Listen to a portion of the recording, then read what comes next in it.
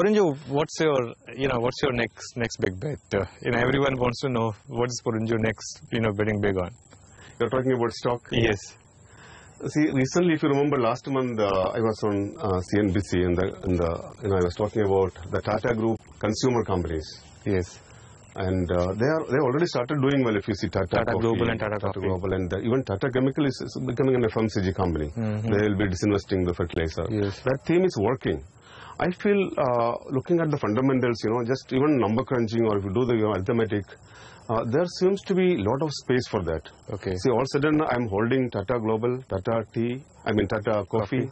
So, not Tata Chemicals. But you so this is my disclaimer. Okay. I feel that this is a stock. There is no hurry for investors to get into that. They have moved a bit in the recent past. Yes. But everybody has written it off, being frustrated with these stocks, if you remember. Yes. Tata Chemicals was an index stock at a point. Yeah. Even Tata Global Beverages was at one point an index stock. The logic I was giving for that argument was that there is a change in the attitude of the Tata management. They have been earlier focusing on acquiring businesses abroad and maybe in India, or expanding and growing big. So that has affected the bottom line and the shareholder wealth creation. Now, I think Cyrus Mistry is aware about it well, and he has been working on that, and there is a pressure on every CEOs of these companies to perform, to create profit, and to create shareholder wealth. I think they have been, of late, maybe for the first time, they started talking about creating shareholder wealth. I think this can be a theme for next 1 year. Okay. Which are your favorite countries where you go to more often than not? I try to go to a new place every time. Okay. Now, I was just looking, I have traveled to some 33, 34 countries. But some of them was very brief kind of thing. But I loved most is the latest one I went. It was a solo trip, to be frank. Okay. I went to Scotland. I spent some 11 days. Some 2 months back, I went to, with my Litty and my kid, we went to UK. England. We had been to London and, moved around. But Scotland is something I really loved. I think that real Scottish feel. They are keeping that traditions, unlike London kind of places, and it's the beauty of the country. Everywhere they call it glen, the valleys and the cows, the sheep. And another thing I noticed in Scotland, everywhere you can see, dozens of the windmills, huge. There may be thousands of them I could see while driving around. An amazing country. I never knew it was so beautiful. So Inverness was that location I enjoyed most. Okay. Let's talk a bit more about your family, Porinju. I've heard you have 3 kids. Yeah, I have 3 children. Okay. My daughter, she is 25.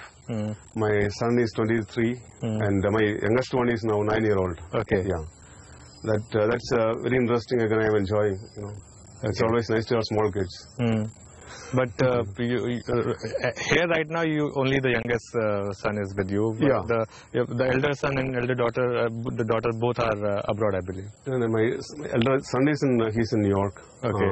He was studying there, and he worked with Merrill Lynch for 1 year, and now he's back in New York. He's trying some startups, I believe. Okay. And my daughter is married, and she's settled in Cochin. She's settled in Cochin. Okay. So I got that wrong. And tell us a bit about your wife. What kind of influence has she had on you? Yeah, Litty. She has been very supportive to my profession, I would say. She's also working with Equity Intelligence in the operations. And so that's something interesting. Both of us are in the same company, same office, same field.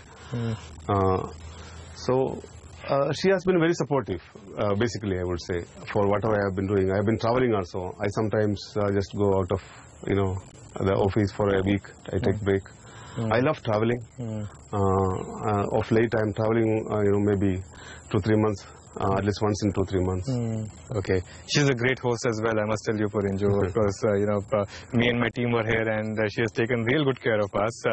Any other anecdote in terms of any stock where you kept averaging because your conviction was strong, but the stock kept falling and at some point it reversed and gave you handsome returns? Yeah, this is Shreyas Shipping and Logistics. This also once long back we have discussed in our CNBC show. Yes.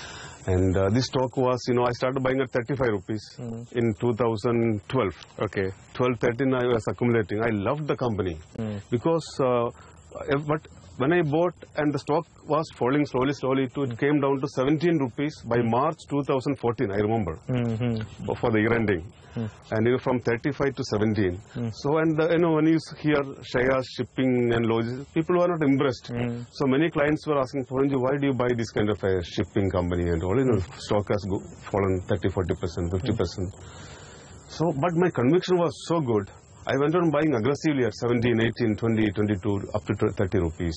Because it was a 65% market share in India's coastal shipping, containerized coastal shipping. And that is an industry with a huge potential. It's in the infancy. So many of these stocks you have bought and you have exited. So you don't believe in the absolute long-term investments. I mean, that you should stay invested and keep buying more of these businesses. You believe that exit is also important?